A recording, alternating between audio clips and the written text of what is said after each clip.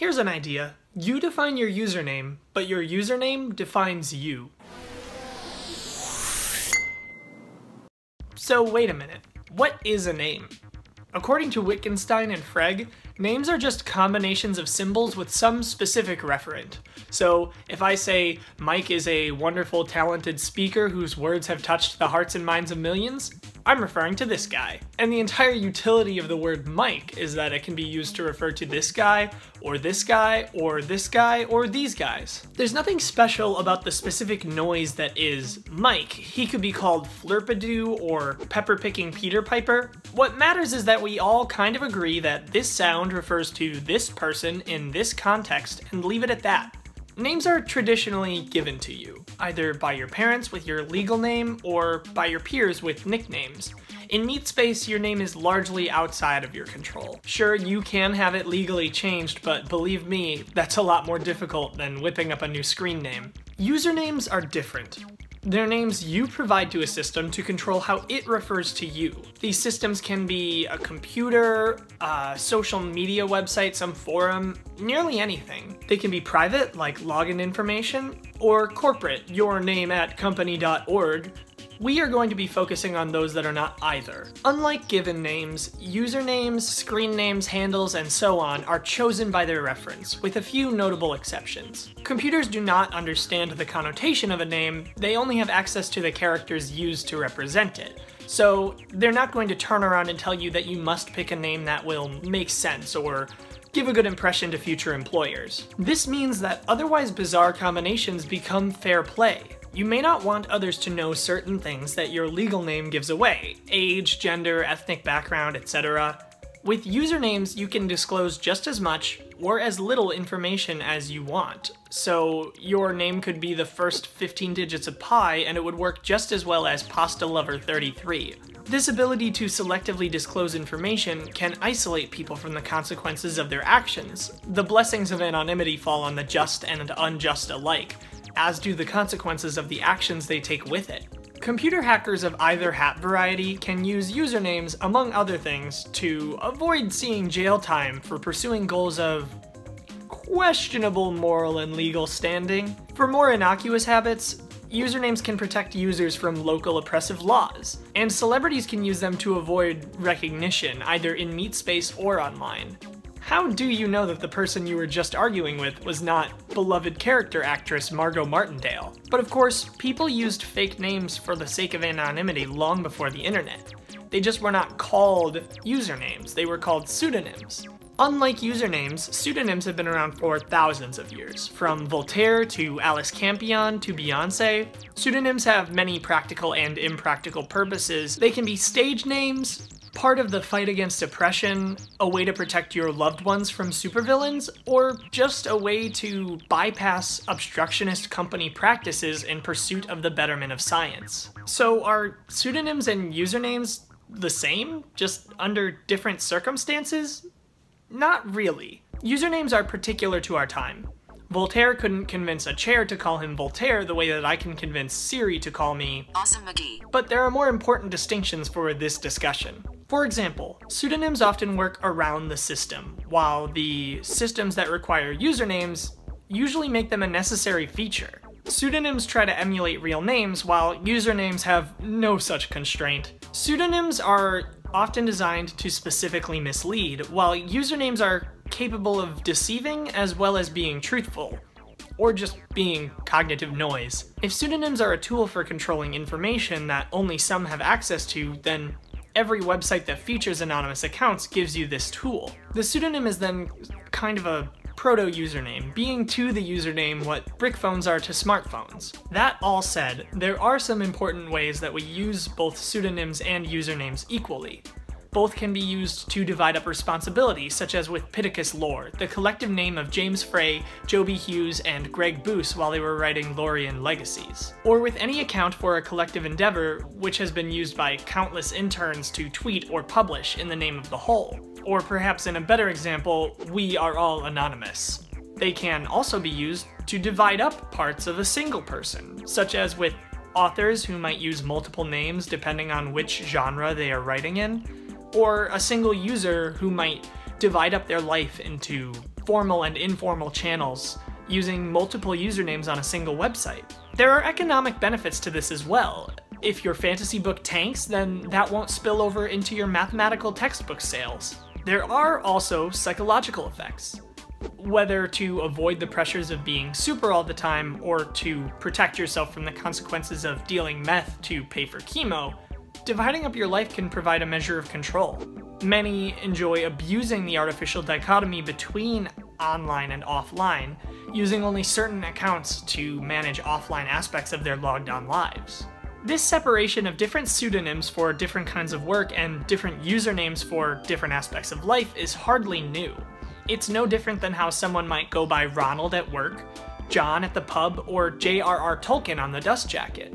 These different labels allow us to keep the separate parts of a person, well, separate. They can be worn throughout life, like metaphorical hats, the hat of a student or teacher, parent or child. Different roles we occupy that change the way we behave. In this way, our selves are largely contextual. This tells a different story than how chosen names are often represented in TV and film. There are plenty of tangible and intangible consequences of going by a new name or multiple names, but plenty of works paint name changes as the specific actions of someone who is uncomfortable with their true self. Whether they find their given name to be uncool or there is some deeper fear, chosen names are seen as less true than given ones, to the point where many superhero identities are actually given. Heroes, especially in older works, do not choose a name to hide behind. The implication is that people only use multiple names to conceal some part of themselves, or to fulfill some wish. But what if the opposite is true? What if using chosen names can actually free you to express some part of yourself? When Jean-Paul Sartre says, "hell is other people," he's not saying, "Oh my god, other people are literally the worst." Instead, it is about how we exist in the minds of others, and indeed cannot escape this if we wish to continue living within society. Others and their gaze impose a hell upon us, and whether it is self-consciousness or feeling trapped into living a life of bad faith, as Sartre would say, other people corner us into these painful positions with their beliefs and ideas about who we are. But with usernames, whether or not something is true with regards to some specific standard, that problem goes away. You have the power on the internet to present exactly as deliberate and curated a version of yourself as you wish for others to see.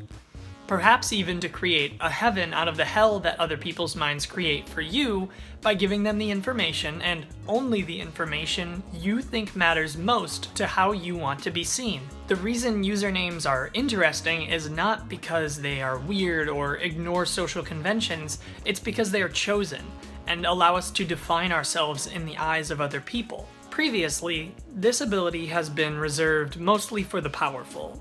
Popes, kings, emperors, and celebrities have always had this power. Francis I is more than just the name of the Pope. It's part of what being the Pope is. The same way that Your Royal Highness and the Queen are part of the same position. Whether it's the President of the United States or the new actor playing the Doctor, there is more and more pressure for powerful, well-known people to fit the mold of their position. Now, however, the tables have turned. Progressively, choosing your own name is more closely associated with anonymity. This might be a bad thing, as being increasingly surveilled by hordes of people has to be at least somewhat unpleasant, but it might also be a good thing.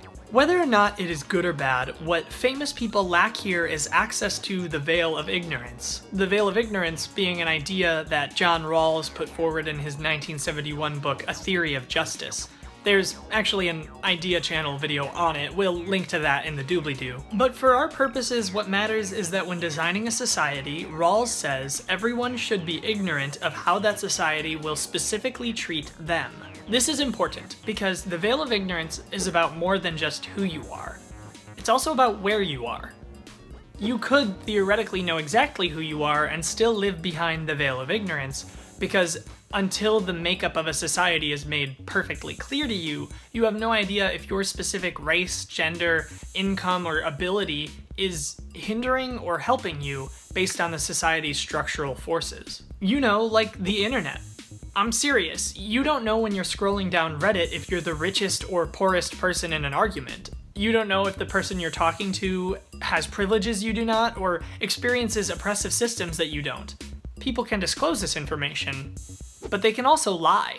After all, in the simulation, no one knew who you really were, unless you wanted them to. This means the closest anyone has ever been to Rawls' proposed original position is randos on the internet. Wealthy celebrities can't be there entirely because no matter what, they know they fall on one end of the global bell curve, but random people building communities online is as close a thing to the veil of ignorance as we'll ever get to without, some powerful brainwashing technology. It is interesting then that internet communities are not havens of equality where the bottom rung is still pretty darn good. Rawls' conclusion that the designers would create a society which, while not equal, offers the most advantages to the bottom of the hierarchy relative to other societies, seems to be empirically falsified by 4chan. These great powers that usernames provide us with, anonymity, consequence avoidance, psychological and personal separation of roles, they're the exact tools that we need to create a utopia, but we have not created one yet. Perhaps it's because even without the knowledge of where we sit in the distribution of any given community, our concerns are still chiefly about ourselves, about who we have presented ourselves to be to the world and who we will allow ourselves to become. What do you think? Does your username define you? How do you choose a username, and does changing your username change who you are only in the eyes of others, or for yourself as well? Let us know in the comments and we'll get back to some of them in the next comment response video. This video could not have been made possible without these usernames. If you want to get involved in the Open Idea project, there will be links in the doobly-doo for our Discord, the forum, and other ways that you can contact us and become a part of this amazing group.